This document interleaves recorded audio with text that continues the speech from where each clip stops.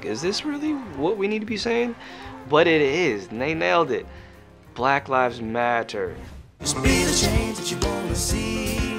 2 years ago, jazz musician MarkGMeadows wrote this song, Be the Change. People are, for the first time, unable to ignore what black people have been aware of for our entire existence in the United States of America. I think people need to hear honesty the most right now. I think people need to hurt a little bit and let it sting and let it burn and let it sit.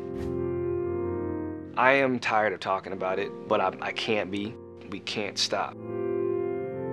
I do feel hope, and the biggest hope I feel is from people other than just black people stepping up. I remember being in the car and just like banging the steering wheel, just screaming. It was just like this, like something took a hold of me. When daddies is locked in penitentiary, daddy's baby dealing with police brutality.